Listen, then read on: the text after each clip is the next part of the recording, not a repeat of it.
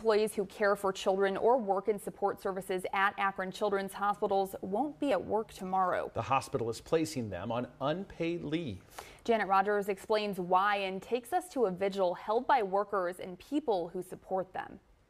Some workers and supporters stood in solidarity at a vigil outside the Beagley campus of Akron Children's Hospital, stating nurses for medical freedom and firing us. This is how you thank us, regarding the COVID-19 vaccine mandates. We just feel like the heart has been stolen out of this great institution. They believe more than 100 workers will be banned from working in the middle of employee shortages, respiratory syncytial virus season, and when other illnesses children face in greater numbers than COVID are rampant. There's people from the peds floor, from the emergency room, from environmental, from the coders, from respiratory. There's people all across the board.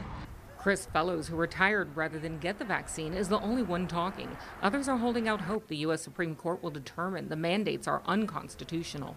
I reached out to Akron Children's Hospital requesting the number of employees who will be terminated at the Beagley campus here in Boardman and at the Akron facility. I also requested the number of medical and religious exemptions that were granted and who made that determination. The hospital administration has not provided that information, but states they are working with employees who express a commitment to be fully vaccinated. The chief operating officer states, "We value contributions of every employee, but we must uphold our promise to provide the best care possible for every child in our service area.